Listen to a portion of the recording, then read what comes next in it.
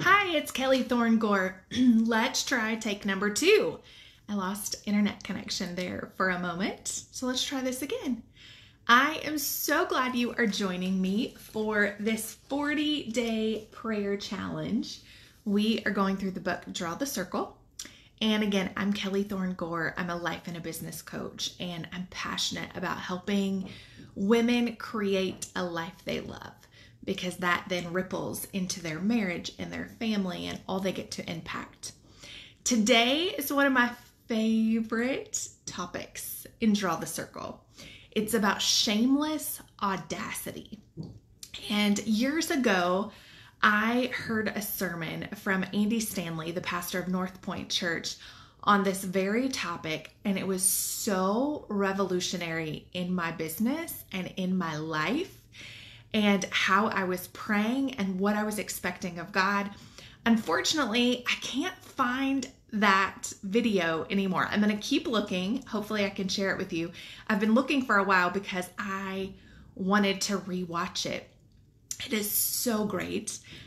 If you want to go on a Googling search, it's Andy Stanley. The title of the message was Asking Big. And it ties in so much with this shameless audacity. Good morning, Kim. So happy to see you.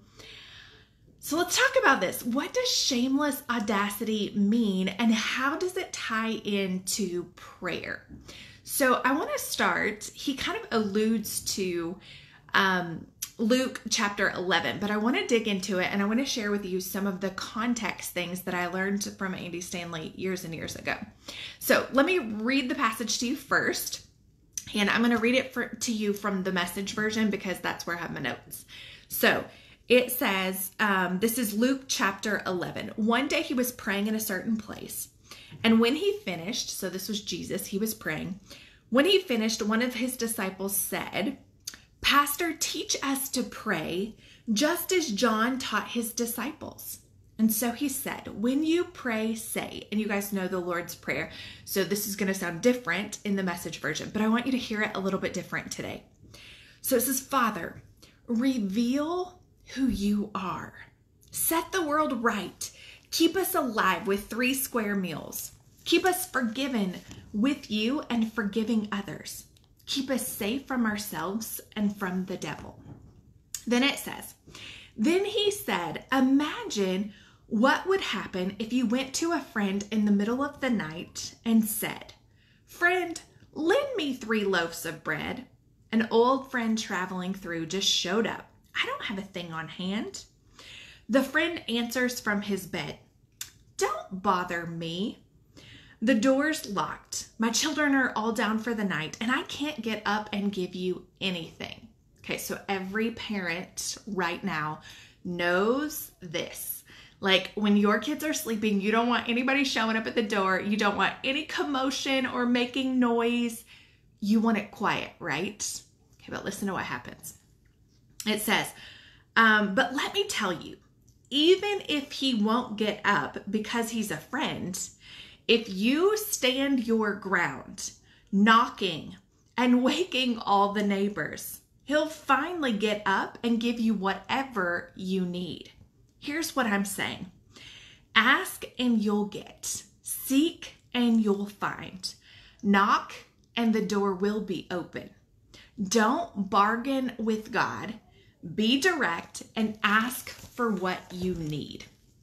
I love this passage. So one of the things about the context of this, of just us getting the mental imagery of what Jesus meant when he shared this parable, is that back in these times, they would have been in a 1-room home, or everyone would have been sleeping in the same room.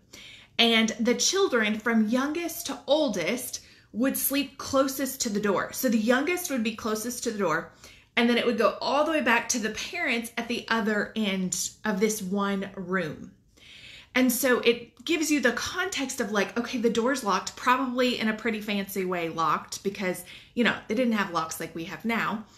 And the dad is all the way on the other side of this, and he would have to wake and disrupt all of the kids. And so just kind of have that in your mind as you're thinking of this parable.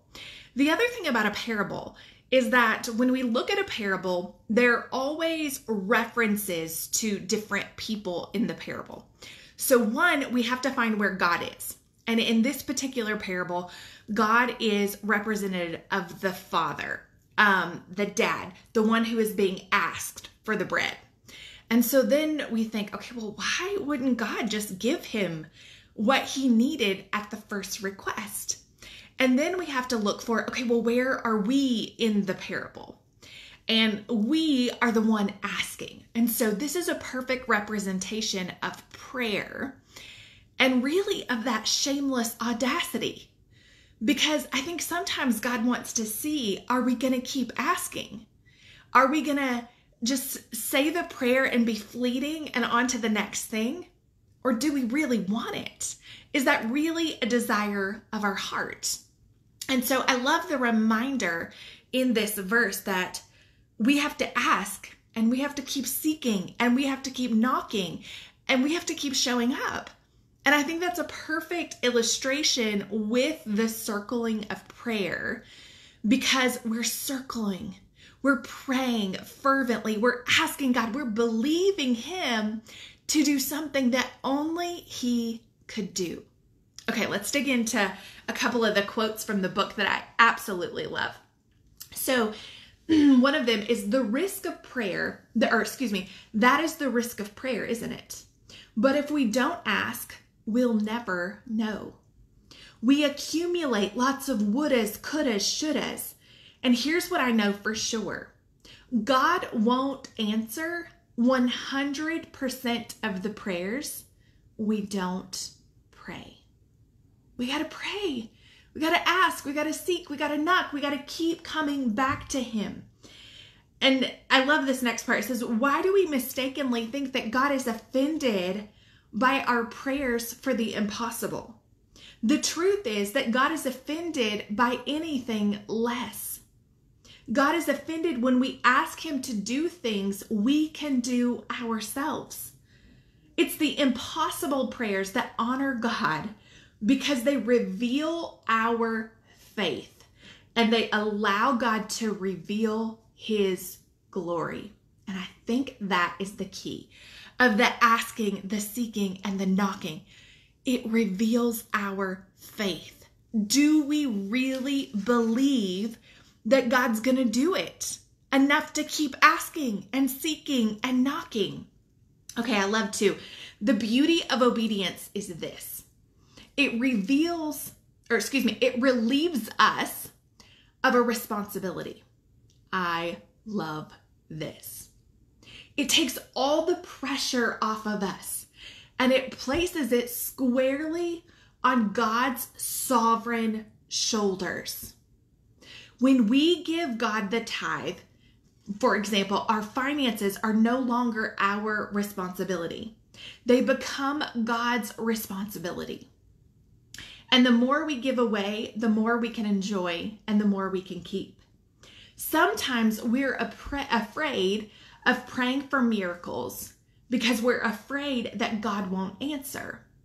But that means the answer's up to us, right? So we're afraid to ask because we're afraid God's not going to answer, or he's not going to give us what we want or what we desire. But that's not really the focus of prayer, because the answer isn't up to us. It isn't our job to answer. It's our job to ask. And Jesus exhorts us to ask. Ask and it will be given to you. Seek and you will find. Knock and the door will be given to you. These three words, ask, seek, and knock, are present. In other words, they aren't something we do once. They are actions that we repeat over and over again. So we've got to keep asking, and we've got to keep seeking, and we've got to keep knocking, and we might need to keep praying and circling as well. And then his last thought is, the greatest tragedy in life is the prayers that go unanswered simply because they go unasked. And so this is shameless audacity. It's continuing to come to God. But I also love, it takes the pressure off of us. We ask, we seek, we knock, and then if God chooses to answer it in a different way, then we can trust that his timing is good and that his plans and his purpose are for our good, but also for his glory. Okay, so Keisha said, I'm not understanding why God gets offended. Yeah, I don't know, Keisha. So my encouragement to you would be to go to God and to ask him. And that's not just like a flat answer, but like to really seek the heart of God around this.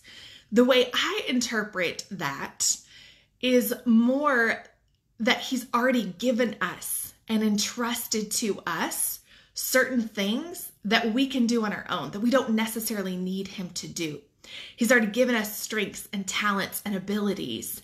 And so if we're sitting around and not using those, but praying and asking him to do it, then we don't necessarily need him to do it. He's already equipped us. But there are the big things that we're praying for that only he can show up and do. And so it's exercising that shameless audacity. One thing I will mention too is that, this is from a devotional and it's Mark Batterson's opinion and it's my opinion. And so if you sit with God and God reveals something different to you and you hear that in that still small voice, that he has something for you different that he wants you to pray or believe, or you see something that lines up with scripture, obviously, then you got to claim that. And so anytime you hear or read a devotional or hear someone speak and you don't necessarily agree with it, take it to God and ask him, like, God, is this what you want me to believe? And if not, like, show me what you want me to believe. So I use that as a rhythm for any time I'm reading a book or a resource or I'm hearing someone speak. If it just doesn't sit right with me, take it to God and ask him. All right, shameless audacity. So I want to challenge you to ask big and to keep seeking and to keep knocking and to keep showing God that you're exercising your faith and that you do have shameless audacity that you are believing him for. All right, I hope you have a great Sunday.